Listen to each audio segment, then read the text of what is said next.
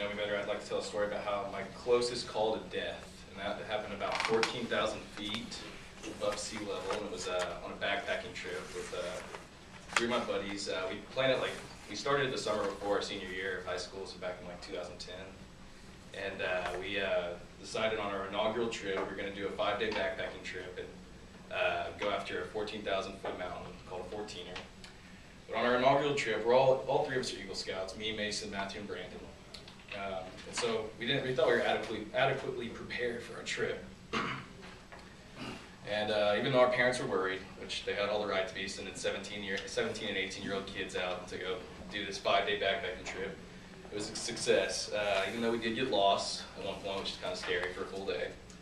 Had no idea where we were. Had to avoid the bears that would come after your food at night with the hanging from trees.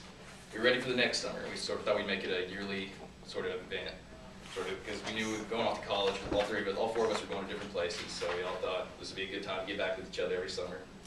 So we wanted more of a challenge next summer. We decided that all the stuff that happened the first trip wasn't good enough for us. We wanted more of a challenge, more of excitement. So we went to Gunnison, Colorado, and we decided to take down West Maroon Pass, which is a 4 to 5 day hiking trip, going from Gunnison, Colorado to Aspen. And pass over 4 different passes, ranging from 13,500 feet to 14,000 feet. In order to do this, the afternoon storms would come in right around noon, so you had to wake up about 5 and 6 o'clock in the morning to go after every pass.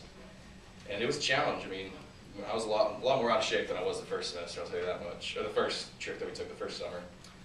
But we got to our final pass. We woke up in the morning and we sort of misjudged our time, didn't wake up at our normal time about 5 or 6 in the morning. So we're coming up on our final pass at about 4 or 5 in the afternoon, which is completely off. We slept in a little too long. And so the sun was setting, so we decided, well, there's no way if it's coming down the west, it's going to be coming over the mountaintop, and we won't be able to see anything. So it's kind of dangerous going up there. So we decided to make camp, and we made camp at 13,000 feet, which is above tree line, which is pretty dangerous to do, especially we saw the storm coming in as we were traversing on the other side of the mountain. So we knew what we were getting into, so we made dinner, and then we were like, okay, well, the storm's rolling in, it's pretty bad clouds. We were just going to make camp. So we decided to make camp at about 13,000 feet, which is above tree line, so we're the highest objects in this field, which is a horrible idea, especially since we're under tents that are made out of aluminum poles. So the storm rolls in, we're all asleep, and I remember it wakes me up, the thunder and the lightning do, and you could see it, the lightning would hit, and the thunder would hit right after that. So it was simultaneous, which we knew was right on top of us, hitting right beside us. So I remember waking up, and I turned to the guy in my tent, and I said, this is it. This is where we're done. There's no way we're getting out of this one alive. And I remember yelling at the other 10 guys, I was like, boys, it was fun. It was fun while it lasted. And so we make it through the storm somehow, and I was shaking all night, just freaking out. And of course, once the storm was over, we thought we'd hear a bear rustling around outside. And it was an awful night all around. So I remember thinking as the whole thing was going down, well, it was a good run.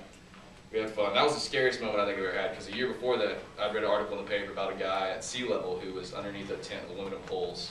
He got struck by lightning and was instantly gone. But that was the scariest moment I think I've had in a long time.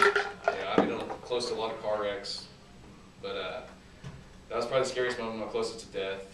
We all stayed safe through a reckless situation. We laugh about it today. We still haven't told our parents, because I'm sure that would really go over well with them. The lasting impression it had on me was that we have to stick to our plan of action whenever going after dangerous things like that, and avoid running into problems. Thank you.